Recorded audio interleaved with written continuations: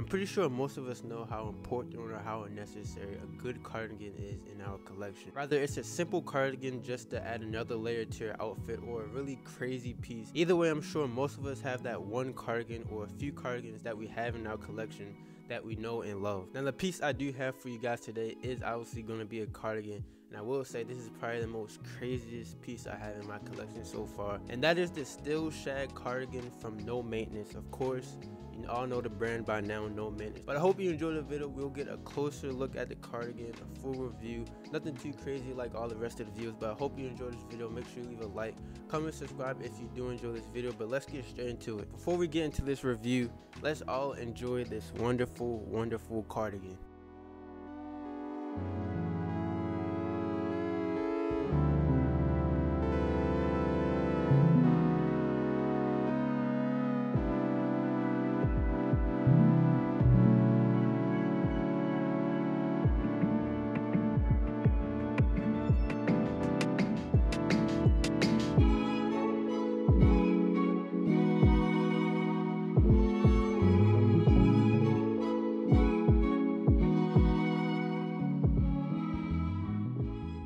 Now for all the details and materials for this cardigan, you have a still shag cardigan, slightly elongated arms and shoulders. It is a boxed and crop fit as well. You have your classic V-shaped neckline. You have your horn rim contrast buttons. You all know those buttons. I'll put a picture up if you don't know, but we all seen these buttons before. And lastly, long hair yarn. Now for the material, you have 43% acrylic, 20% wool, 18% polyester, 18% nylon, and 1% liquor. I don't know if I said that right. I would check, but it is what it is. Now starting from the very top of the cardigan, obviously the No Maintenance tag at the top, but on the outside you do have that creamish vanilla color along the outlines of the top of the cardigan that goes all the way down from the V-shaped neckline, and then it goes all the way down to the bottom around the cardigan as well. You also have it on your sleeves as well, and as you can see, that color really fits well with all the different shades of reds to creams, even that hit of blue. I think that's a very solid neutral color, not to throw off the rest of the colors of the piece, but or just have that neutral color to be a nice contrast with the rest of the cardigan. As you make your way down along the cream or vanilla type color, you do see the rim horn contrast buttons. Obviously you've seen these before. There's the regular buttons you usually get on different cardigans as well. And now getting into obviously the most interesting, crazy part of the piece, the different shades of red, the different shades of white, cream, vanilla, off-white, whatever you want to call it. You do have all those hits all along the cardigan, and you also do have that hit of blue on the right side or the left side I believe of the cardigan as well. And if you see my last video, I think this is the same exact blue they used on the flannel that I did do a review on. This one right here, I think that's, if it's not the same, it's pretty close. And also they do have a blue cardigan that's all over blue in that same exact blue again.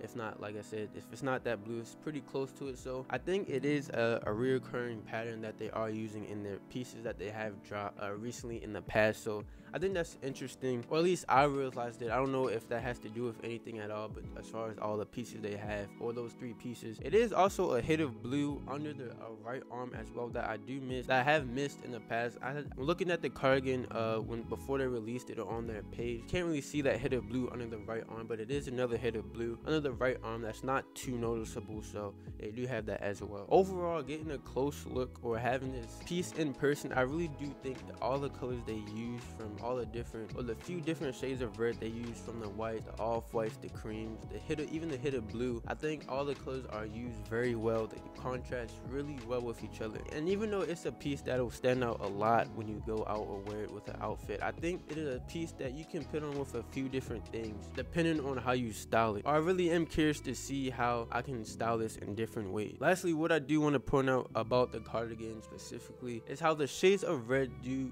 blend in with the cream colors along the sleeve, bottom of the sleeve, and the bottom of the cardigan. I think it blends really nicely instead of having to cut off from the red to the cream, just to make the red and cream color blend very well. So I do want to point that out as well. As far as the comfortability of this cardigan, I will say this is definitely a piece that would be better to put on during the spring and fall time. I did wear this one once and it was about 80 degrees. I was in DC.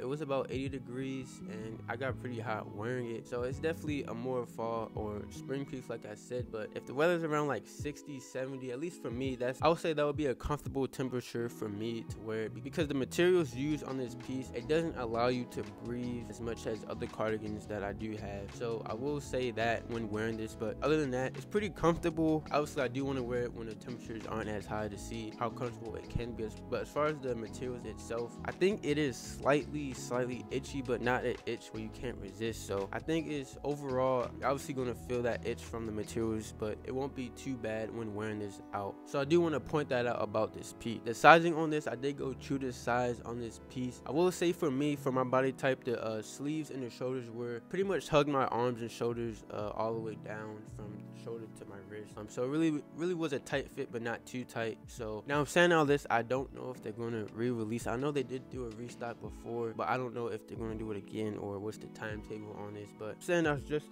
to give you an idea if they do possibly, and if you want this yourself. Yeah, I got y'all.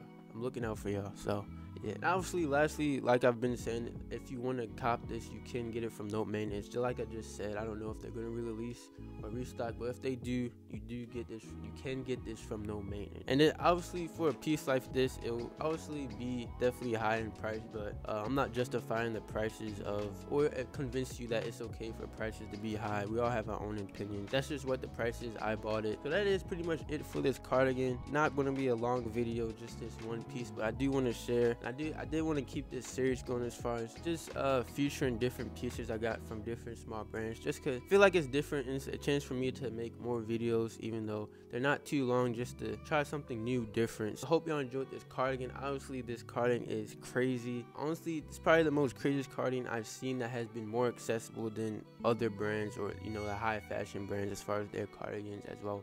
Even though the price is still high, it's definitely more accessible, not as crazy in price as these high brands. So that'll pretty much do for this video. I hope y'all enjoyed this video. Let me know what y'all think of the cardigan down below. But that'll do. I'm out.